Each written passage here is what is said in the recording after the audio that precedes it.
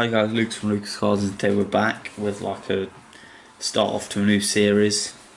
So we've got this car. This is the police car. Well, it was a police car, the Vitara V100.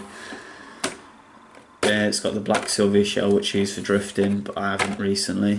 Used to have a number plate there. But yeah, this has currently only got a servo in it at the minute, and we're getting some new electronics for it. Put the car there.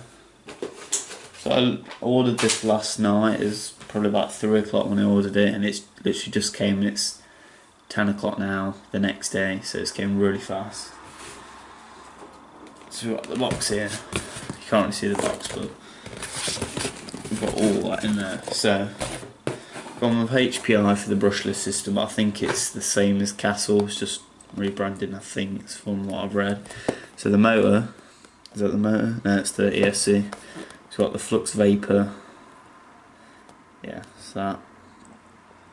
So originally I was going to go with I think it was 4000 kV motor, but they didn't have that in stock and I really wanted to get it, so I went the 4800 vector motor. Still wasn't that. This one actually cost more than the one that I wanted, but I really wanted it, so I got this one. And obviously I had to get a new charger. It was only a really cheap charger, but it says it's for LiPo batteries. So obviously I've got a LiPo battery as well, which is in a really fancy box actually. It's a 2S 55C LiPo battery. I'm not sure if I can run 3S with this motor and ESC. The motor says it can run 3S, but it says 7.2 volts to 11.1 volt or something like that, so it's 3S. But the ESC only says, I think it's up to 8 or something, so that isn't up to 3S, I think. Something like that, anyway, I'm not too sure on it. I've got some pinions as well. I don't know if these actually fit on, but they're in 2 different packages for some reason, like.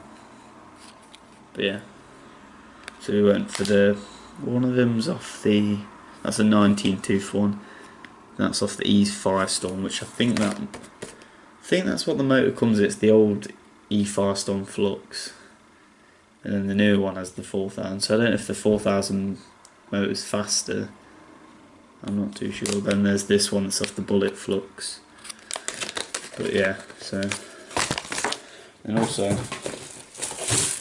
I don't know why that's that big. I thought it was going to be like a tiny bag, but this is a huge bag, so that's to keep the battery in, so I don't want it to blow up. That wouldn't be very good.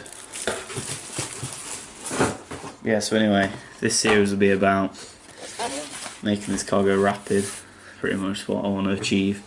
Over 50 miles an hour would be nice. So obviously on the other cars probably about 20 something. Crawler's probably about 8. So yeah, see how it all runs, try and get some really good gear in. Hopefully it fits in as well, because I've not seen a video on someone putting one of these motors in. So hopefully it goes well. So yeah, until next time guys, see ya.